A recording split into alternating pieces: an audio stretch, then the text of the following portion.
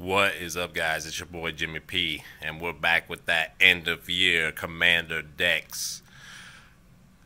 I have 38 Commander decks here to show you this year. I actually have 39, but you guys have seen Thraximundar before, and it is currently being overhauled, and a lot of the cards have been taken out of it. So it will not be here, but I also have Thraximundar among the decks that have been around for a while. So let's go ahead and start off with the decks that made the cut this year. Anji. Look at Anji's been doing work.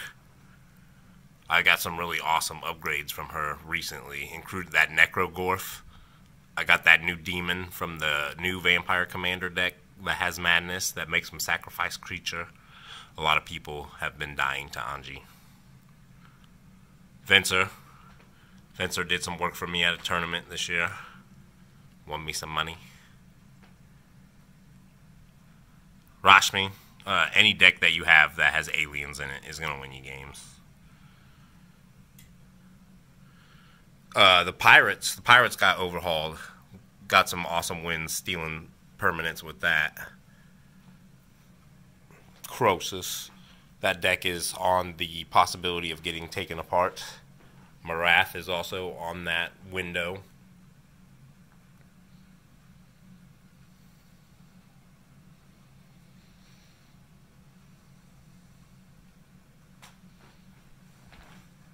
No, I have a lot of decks.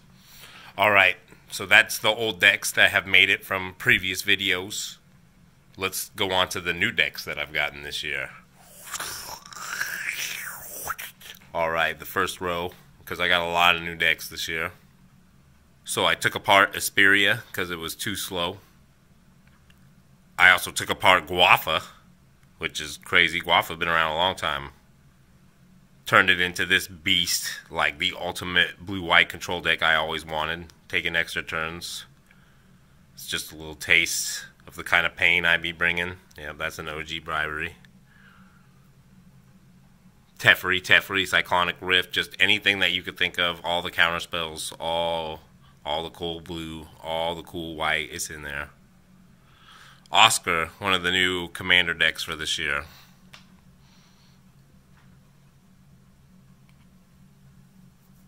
Haven't had very much success with this deck, to be honest with you. I've been asking other people that bought the deck if they like it, and I've been getting mixed reviews. But, of course, you know, we're sacrificing artifacts to do Ruthless stuff, so I've got my top-tier Ruthlessness, Spine of Ish-Ash, Duplicate, Meteor Golem, all destroying stuff, all exiling stuff. I wanted extra attacks because that's one thing I noticed when I was playing the deck out of the box is that you needed to be more aggro, so I put Aurelia in there so that I could be getting extra combats. Because you're getting double the creatures when you're sacrificing. Well, at least you should be when you're playing Oscar. I made a Wart deck. I never thought I'd ever make green-red goblins. But here it is. Oh, that's not a goblin, I know. But with all the goblins, why not play Golta? Make Golta real cheap. Strip mine because I'm mean. Every goblin deck should have a Krinko, Kikajiki.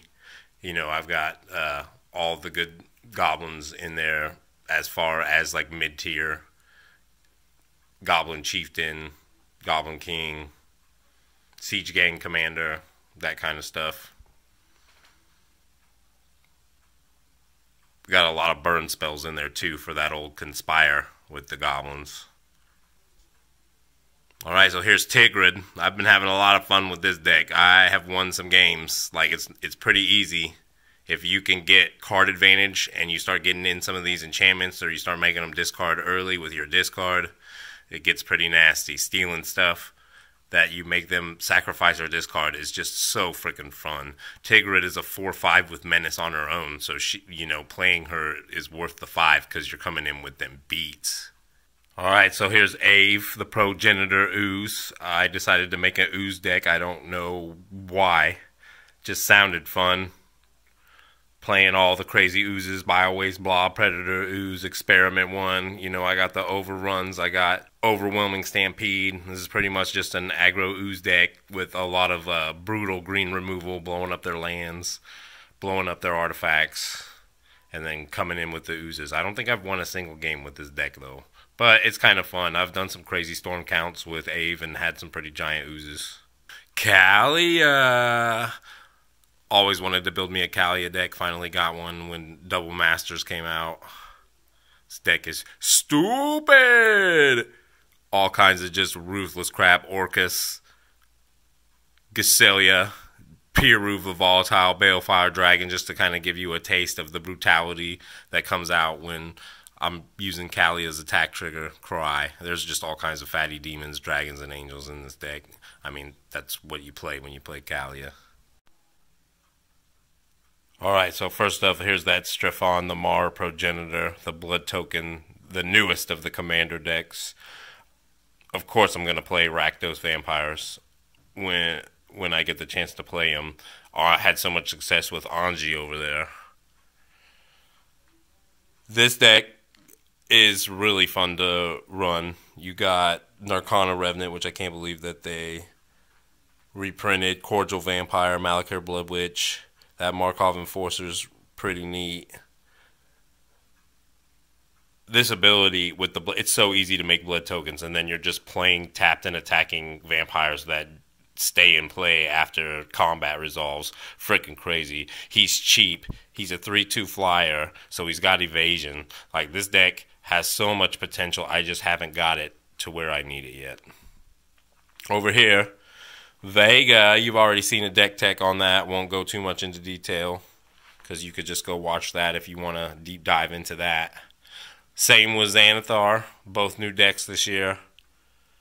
Isochron Scepter, Dramatic Reversal combo for your face. Codex Shredder, oh my gosh, that card is so brutal in this deck. You pretty much just edit what they're going to draw and you take everything else.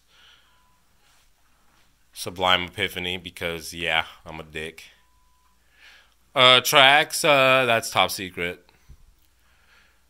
Nevinrul, Urborg, Tyrant. This deck, I haven't won a single game with. He's on the verge of getting taken apart already. He's just not that good as far as the commander. He costs way too much for his ability. He should cost like one less. Of course, you got the Grimgrin Gravecrawler combo, Twilight's Call, because I be blowing a lot of stuff up here because of his ability. You're just constantly doing Nevinrul's discs. Be able to get that stuff back with Twilight's Call is very helpful. Undead Alchemist is like one of my favorite zombies of all time. It's won me many games. And finally, we got Vryn over here, the Voice of Duality. This deck has undergone many changes.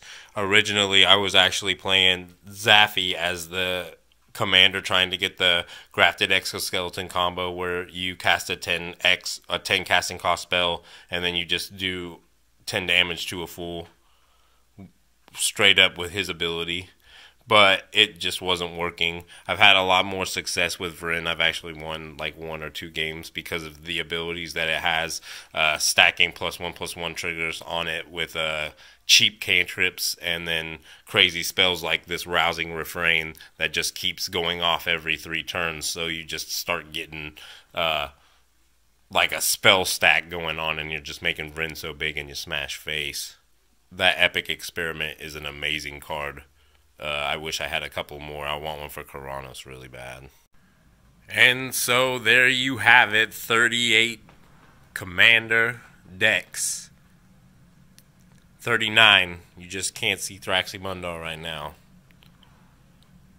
I think next year is going to be kind of a slow year, to be honest with you guys, as far as Magic, because the prices of Magic cards are becoming outrageous. Absolutely outrageous. I am interested in new Capenna because the idea of demon gangster crime bosses sounds amazing.